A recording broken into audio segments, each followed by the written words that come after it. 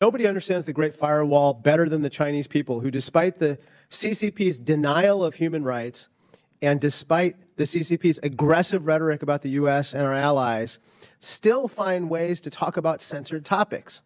For example, when the CCP blocked the Me Too hashtag, activists in China began using the Chinese characters Me Too, which you can see here, which mean rice rabbit. Now they even use rice and rabbit emojis to get around the censors. Mr. Kretchen, Chinese netizens often use these kinds of techniques to discuss sensitive topics, correct? That's correct. Let me show you another image. This is the image of the tank man from the Tiananmen Square massacre. This is also censored in China, correct, Dr. Cooper? Yes.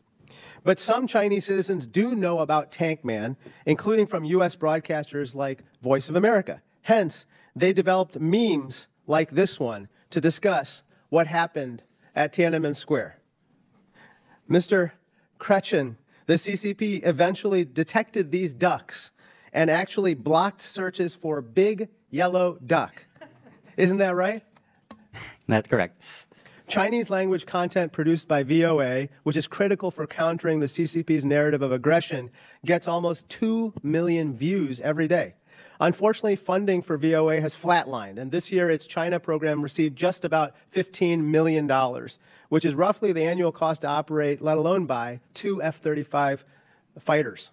Mr. Kretchen, increasing funding for VOA and programs like Radio Free Asia would help Chinese citizens get better access to non-CCP messaging and lower support for aggression towards neighbors and friends, right? I think so.